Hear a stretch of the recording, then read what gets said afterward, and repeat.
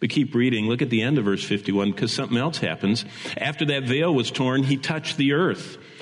The earth, it says in verse 51, quaked, and the rocks split open. Do you remember on Palm Sunday, Luke 19:40, Jesus said, when they were saying, why are you letting all these people shout and scream and call you Hosanna?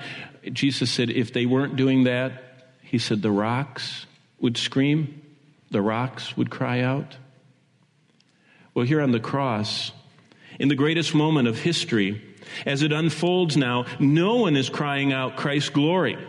Only days before, thousands and thousands had thronged him, shouting Hosanna. They treated him like a king, but now no one raises their voice in protest. No one says, why are you crucifying the Christ, God the Son?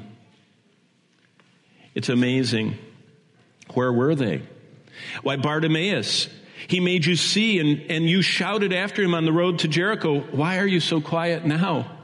Why aren't you shouting at the foot of the cross? And how about you, Lazarus? It's only a week ago he raised you from the dead. Where are you now? Can't you say anything? How about Nicodemus? You came one night seeking, and you found in him eternal life. Why don't you stand up and say something? But he didn't.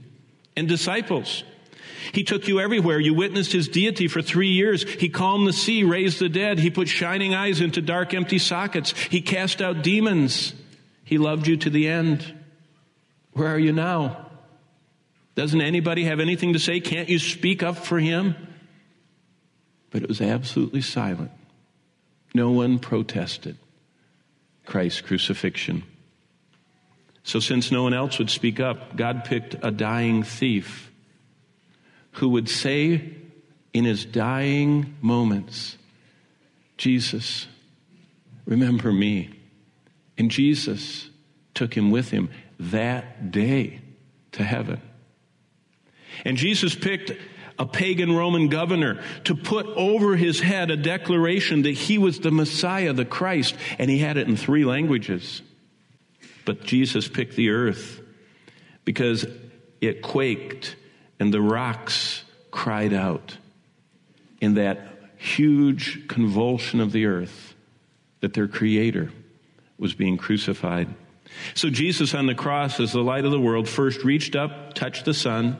As the great high priest, he reached over and he touched the temple. And then as the creator of the universe, he reached down and touched the earth.